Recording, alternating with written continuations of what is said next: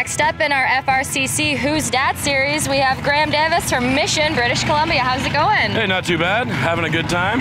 So when did you get here to Saskatchewan? I got here to the park Wednesday at about 5 p.m. Yeah, and how long of a drive was that for you?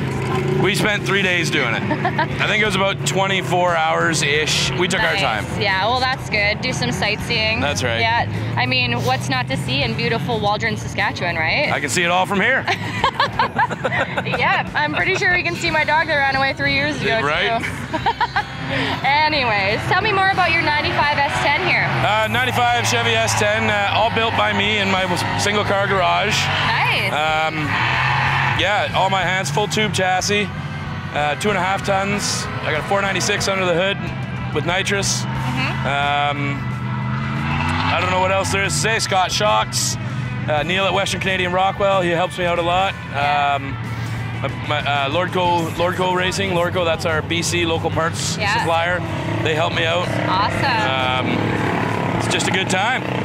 So is there any story behind the Blackwidow name? You know what? I hate spiders. And I was sitting there just trying to come up with names, and this one popped up, and I'm like, okay, let's do it. Let's do it. I hate them, so we might as well. Absolutely. So how long have you been doing this?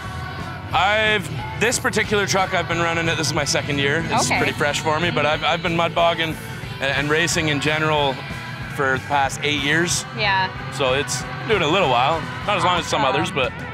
And so you've been doing this a while. What keeps you coming back? The adrenaline. Yeah. It's the adrenaline. Just I know, just the roar. Holding it wide open and letting her fly, yeah. Oh, that is awesome.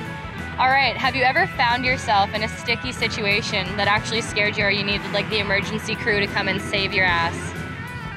Not that I can think of, no. I never needed emergency services or any kind of life or death kind of situations while out bogging or wheeling or anything. Awesome. Lots of being stuck for 5 to 10 hours, but it happens. yeah. Okay, cool. All right, well, building trucks isn't easy. Do you have anyone or anything that kind of helps you back home get through the day-to-day of it? Yeah, my wife, Sarah, she puts up with a lot. Yeah. I mean, this is it's a big commitment, right?